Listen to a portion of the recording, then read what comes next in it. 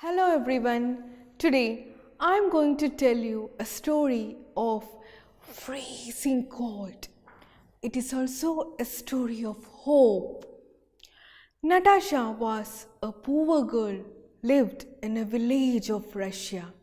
She had only her grandmother and no one else. She used to share all her doubts and queries with her grandmother. But her grandmother could not answer all her queries, but she always used to tell one thing, "My dear, humans cannot find answers to all the queries they have. Then what should we do? We should observe the nature, which is a great book.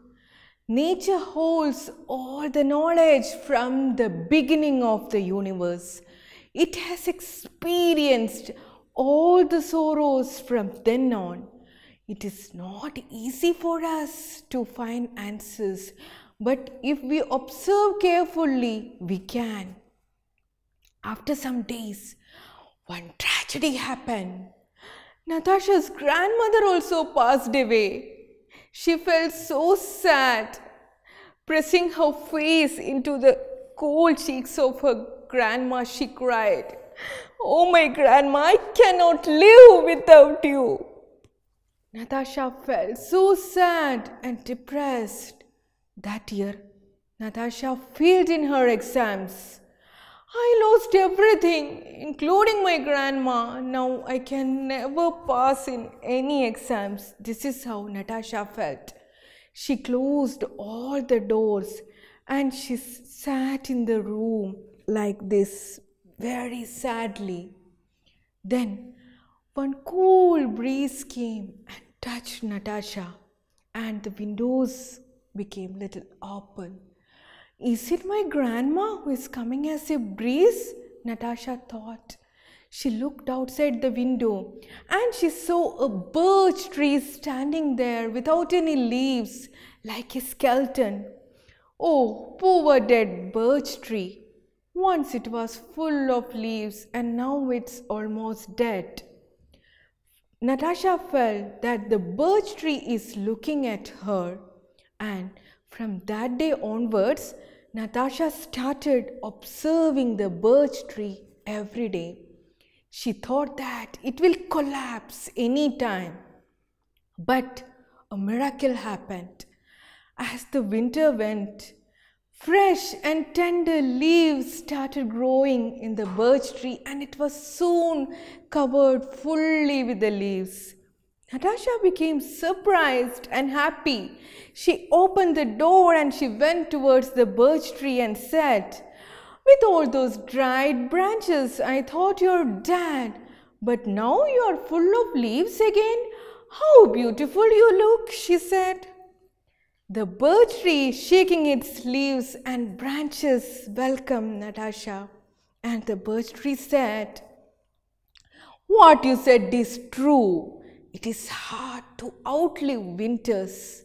Do you know, I still remember the days when I experienced my first winter. That time I had my mother with me, and what my mother told, I still remember." What was that?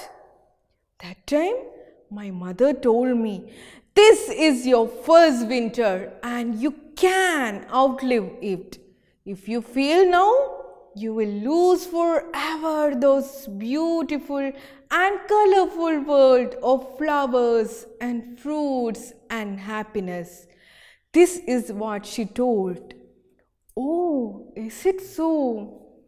"Yes, my dear little girl, now I don't experience much the cold winters. Soon I will have flowers and fruits. I will be a feast to all the birds and butterflies. It will be a celebration for me, and I too will thoroughly enjoy those moments with them," the birch tree said. That was a lesson for Natasha, a lesson taught by nature and not by her grandmother. And soon, Natasha's mind's winters also passed away. Like the birch tree, Natasha's mind also filled with happiness and bloomed. Her life was bloomed again. My dear friends, don't you also experience the cold winters of loneliness and grief sometime in your life? But the birch tree, like the birch tree, it appears several forms in our life too. But unlike Natasha, we fail to observe and learn from the nature the lessons of hope. Thank you.